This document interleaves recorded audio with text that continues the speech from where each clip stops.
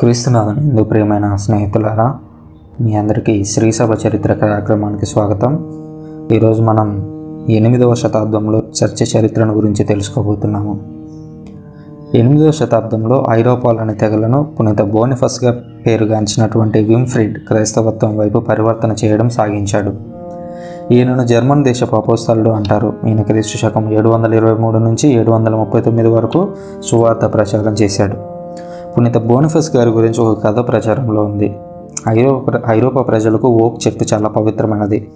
దానిని నరికిన వారిని దేవతలు చంపేస్తారని వారి నమ్మకం. అయితే ఒక చర్చి నిర్మాణానికి పునీత బోనిఫస్ గారు ఆ చెట్టు నరికేయించాడు. అయినప్పటికీ ఆయన మరణించకపోవడం చూసి అక్కడి వారందరూ క్రైస్తవులుగా మారారు. పోపు గారి ఆధ్వర్యంలో ఐరోపా వాసుల మత మార్పిడికి కృషి చేసిన చాలామంది బెనెడిక్ట్ మఠవాసులలో బోనిఫస్ గారు ఒకరు.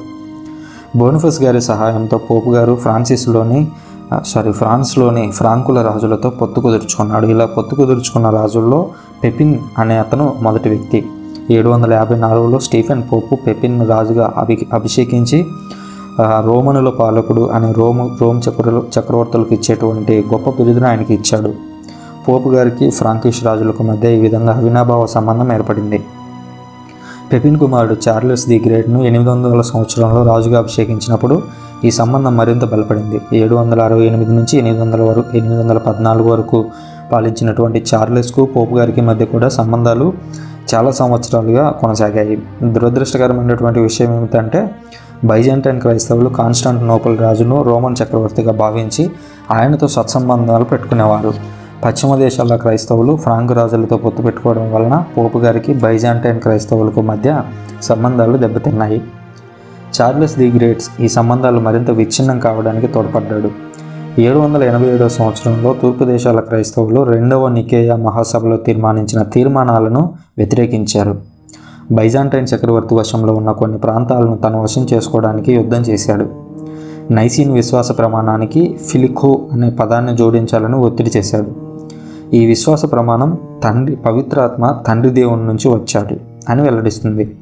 అయితే చార్లెస్ ది గ్రేట్ పవిత్రాత్మ తండ్రి నుంచి కుమారుని నుంచి వచ్చాడు అని కుమారుని నుండి ఫిలిక్యూ అనే పదాన్ని జోడించాడు. మనం ఇప్పటికి కూడా ఈ విశ్వాస ప్రమాణాన్ని ఉపయోగిస్తున్నాం.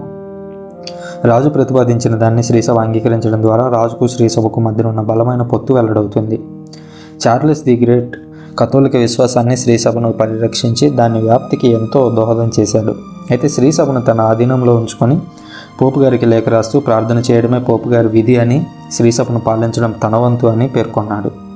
సిద్ధాంతపరంగా శ్రీసభకు రాజుకు అనగా శ్రీసభకు ప్రభుత్వానికి మధ్య పొత్తు ఒక అంగీకారంపై ఆధారపడింది.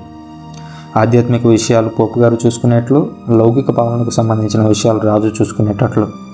అయితే వీరిద్దరిలో ఒకరు బలంగా ఇంకొకరు బలహీనంగా ఉన్నప్పుడు ఈ పరిస్థితి తారుమారయ్యేది. ఇది ఎంతవరకు వచ్చిందంటే, కొన్నిసార్లు పీఠాధిపతులను నియమించడం, అభిషేకించడం తమ పని అని కొందరు రాజులు తీర్మానించారు. ఈ పరిస్థితిని లే ఇన్స్టిట్యూషన్ అంటారు. మధ్యయుగాల్లో ఈ విషయంపై చాలా వాదోపవాదనలు జరిగాయి. శ్రీసభ రాజుల పరిరక్షణ కోరడం వల్ల ఇలాంటి విషయాలను భరించవలసి వచ్చింది. చార్లెస్ ది గ్రేట్ మత వ్యాప్తి విధానం ఏమిటంటే, ఆయన ఒక ప్రాంతాన్ని జయించి ఆ ప్రాంతంలోని ప్రజలకు నీటితో లేదా రక్తంతో జ్ఞానస్నానం పొందడానికి అవకాశం ఇచ్చేవాడు. ఈ కాలం ఒక రకంగా చెప్పాలంటే దుర్మార్గపు కాలం. ప్రజలు అవిద్యావంతులు. వారు రాజు అనుసరిస్తున్న మతాన్ని తాము కూడా అనుసరించేవారు. కథోలిక విశ్వాసం ఒక సంస్కృతికి చెందిన మొత్తం ప్రజలను ఒకేసారి క్రైస్తవులుగా మార్చింది. దీనివలన క్రైస్తవ విశ్వాసాన్ని ప్రజలందరికీ ఒకేసారి బోధించవచ్చునని శ్రీసభ తలంచింది. ఇలా సామూహికంగా మత మార్పిడి చేయడం వలన వేరే మతాల ప్రభావం క్రైస్తవ విశ్వాసంపై పడకూడదని కూడా శ్రీసభ తలంచింది. నాగరికతను సుస్థిరపరిచి అవిద్యావంతులు నాగరికతలు అయిన ఈ ప్రజలకు బోధించడం మఠాల యొక్క పని. చార్లెస్ ది గ్రేట్ కూడా తన జ్ఞానాన్ని మెరుగుపరచుకోవడానికి ఆల్కుయిన్ అనే ఇంగ్లీషు సన్యాసి ఆధ్వర్యంలోని కొందరు పండితులను తన రాజాస్థానంలో ఉంచుకున్నాడు. తమ పీఠాలలో జ్ఞాన సముపార్జనకు ఒక స్కూల్ ఉండాలని పీఠాధిపతులను ఆదేశించాడు. ఇది ఒక రకంగా మంచి ఫలితాలనే ఇచ్చింది. కానీ చార్లెస్ రాజు చనిపోయిన తర్వాత ఆ సామ్రాజ్యం విడిపోయింది. దాంతో ఈ జ్ఞాన తృష్ణ వీగిపోయింది. సన్యాస మఠాలు తప్ప ఐరోపా మొత్తం ఆధ్యాత్మిక పరంగాను అవిద్యాపరంగాను అజ్ఞాన తిమిరంలో మునిగిపోయింది. ఇస్లాం శక్తులతో పోరాడుతున్న తూర్పు దేశాల క్రైస్తవులు కూడా దైవశాస్త్ర విషయంలో సంక్షోభాన్ని చవిచూశారు.